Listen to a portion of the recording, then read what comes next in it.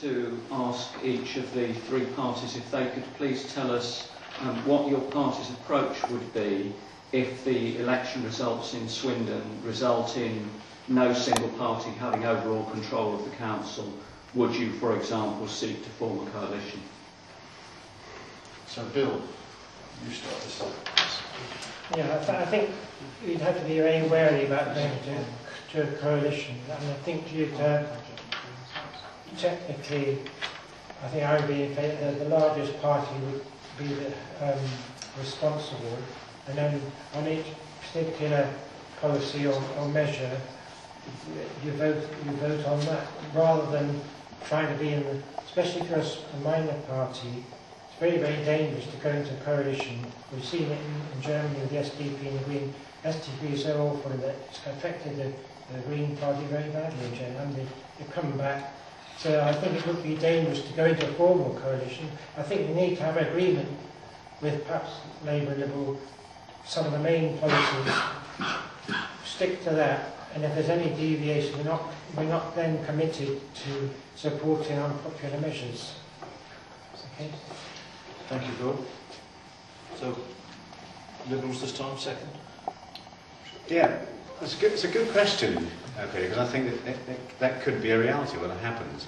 Now, the one thing that's always struck me is we all actually, I think actually throughout this, you've actually seen that actually a lot of the things we actually all share.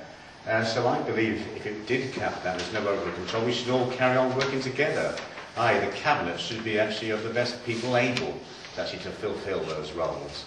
In an ideal world, I'd get rid of the Cabinet system, and that may be a possibility we can consider to actually remove the Cabinet system, and therefore councillors have a much bigger role in decision making.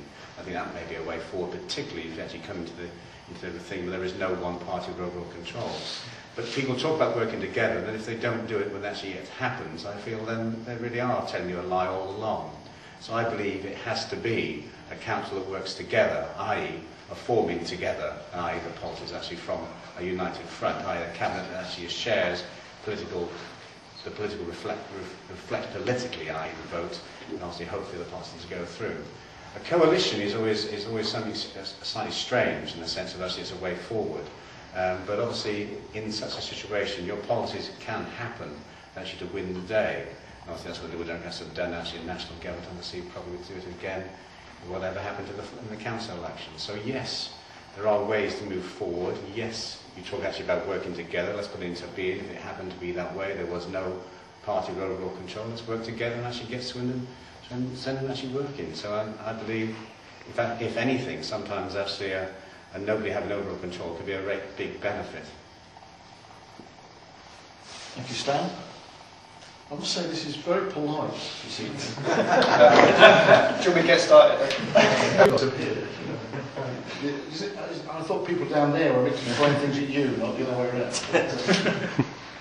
So, Home Council. Well, effectively, we work with all politicians as it is at the moment. I mean, I've done a fair bit with Robert Buckland in the past, and you know, as long as you're working for the same ends, and I think probably 90% of what we're trying to achieve for the town, it probably is a lot of common ground.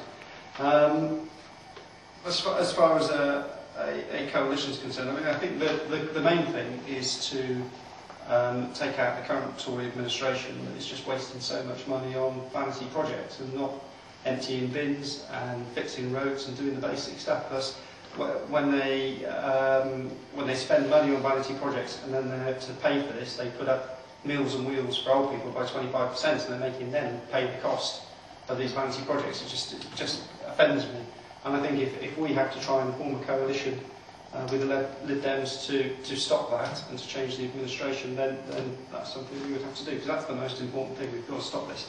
But I think as far as the cabinet system is concerned, and I agree the cabinet system isn't the most democratic way forward at the moment, but I also wouldn't want to go back to the committee system, because it was just too unwieldy and it was difficult to get decisions done. Now, what I would like to see with the cabinet system is more groups like the RPAC group, which is the Residential Parking Advisory Group.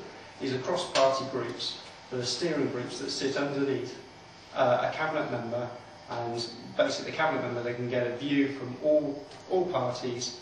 It takes politics out of a lot of the decisions that don't need to have politics involved in it. And if you can get one of these groups between, underneath each cabinet member, no matter who's in control, whether it's Tories, whether it's Conservatives, I think that can only be good, as long as those groups are listening to. For example, the Residential Parking Advisory Group, they did a great job in moving. They were the ones that advised the removal of the dates, for instance, on residential parking vista permits and various other bits and pieces. So, yeah, that's totally kind of normal.